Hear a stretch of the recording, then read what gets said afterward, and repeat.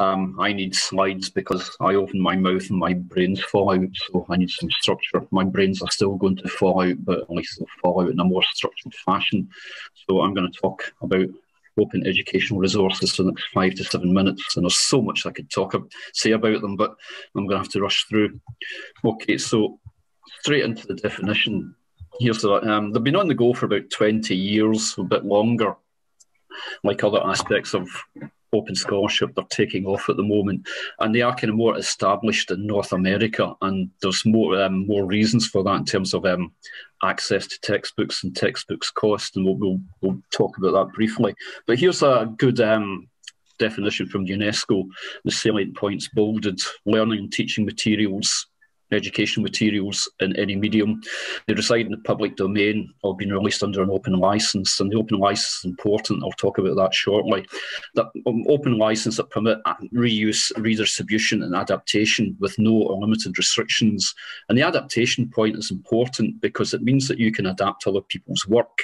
Other people create a resource, they make it available, they give you permission to adapt it, so you can adapt it for your own use. An example that's important to me at the moment, which I want to follow up on, is there's a Canadian OER site which has some open access, OER textbooks for craft apprentices, so the electrical textbooks, plumbing textbooks, and such like.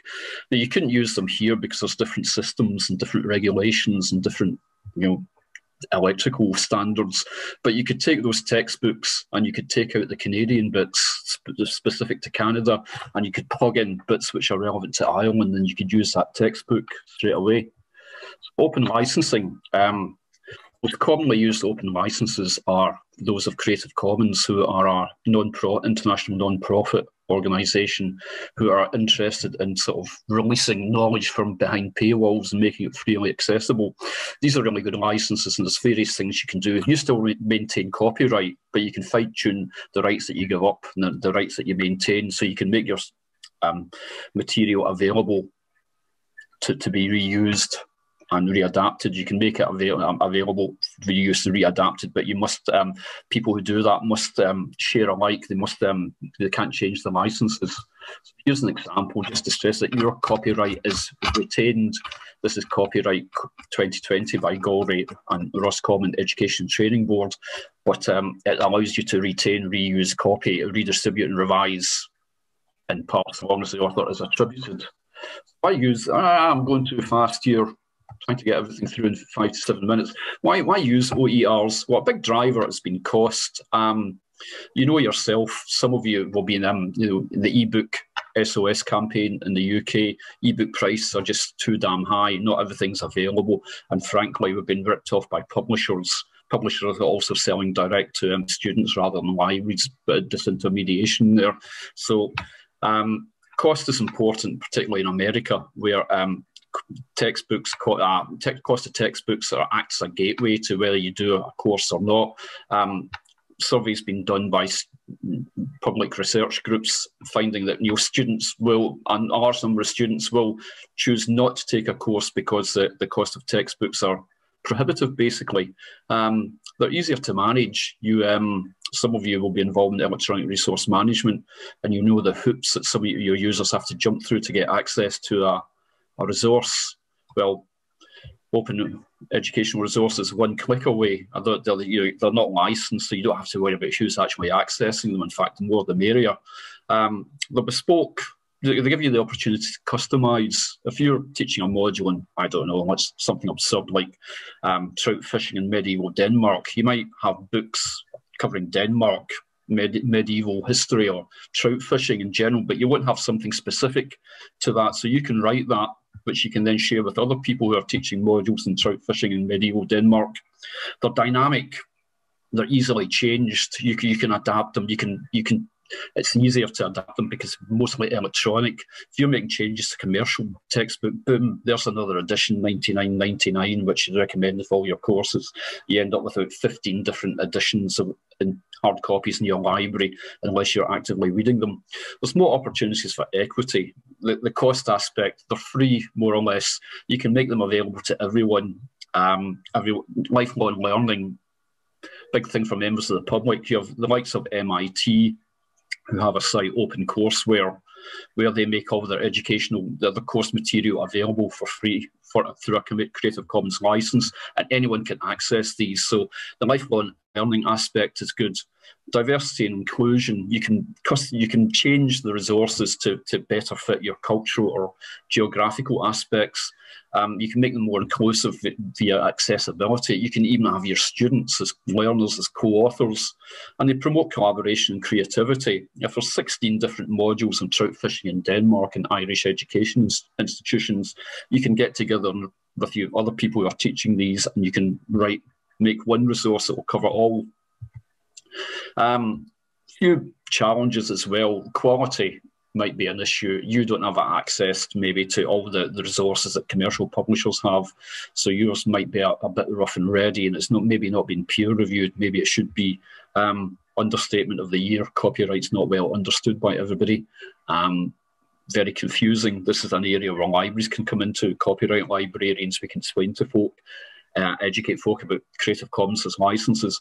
Technology is a big issue. You've got to make things accessible. You've got to make things available in open file formats. You've got to make them platform independent. I work in the FET sector, and a lot of learners in the FET sector use mobile phones to access the internet and the course materials. So you got to take these folk into account. You've got to keep things simple.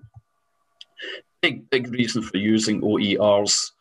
This is a study from about 10 years ago. I think there's lots of more recent work, but this is a very nice abstract which lends itself to display and presentations, comparing courses using OERs and non-OERs in the same university, and the courses that used OERs, students better retention and better outcomes use them. OERs are born digital. You're not pounding away at a typewriter and then taking them to a printing press. So you can do all sorts of things. E-books, print books, videos, podcasts. The sky's the limit. You can make all sorts of things available. Data sets, even, as Rhoda was talking about earlier. Actual lessons, lesson plans, assessments. The sky's the limit. I mean, limited by your imagination, perhaps. Big difference between OA and OER is that OER should be dynamic. You can change them, you can revise and adapt them. OA, just released, you can share and redistribute and use, but you can't adapt or change an OER or an OA resource. Where to find them? Lots and lots of repositories and search engines now. Here's 4: Merlo, OpenStax, OER Commons, and OER MetaFinder. Merlo has a really neat tool whereby you can enter the ISBN of a textbook, and Merlo will return a open equivalent of that textbook. How cool is that? Here's the resource, OER resource I've been involved in. Say I work in the FET sector. We have lots of further education and training. We have craft apprentices. So there's lots of maths tutors in the FET sector. There's a sectoral apprenticeship support group who help with apprentices who need assistance with their literacy and numeracy. So put together a series of workbooks introducing mathematics, how to use a calculator, basic arithmetic, an introduction to things like algebra and trigonometry, which might be needed in specific crafts.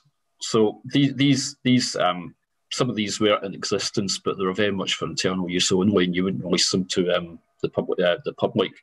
So one of the things, I proofed them all with a fine-tooth comb, and I wrote a series of style and standard guidelines so that they could all look the same. And I made them available through the ETI Digital Library, and they're also available on OER Commons, which you briefly saw a screenshot of, and they're released with a Creative Commons license.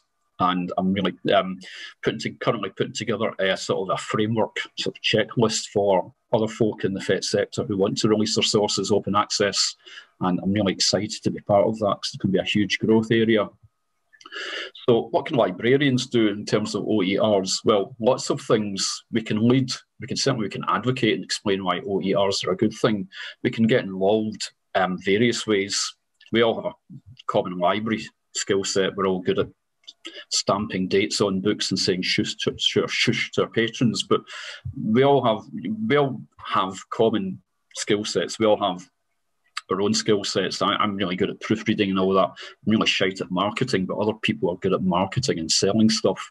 You can get involved in a number of ways, and I think librarians do a lot of teaching. So, I mean, maybe we could get together and produce our own OERs for help with searching databases or infolit or digital literacy, how to avoid plagiarism, lots of things.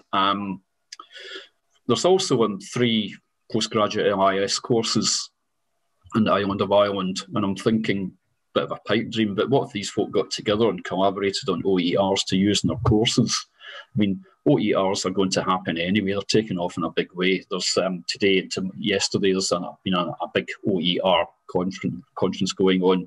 People from Ireland are involved, so they're going to happen. And I think this will be a huge growth area for librarians to get involved in. We're good people, we're skillful people, and we're good at what we do, and we can enhance these projects.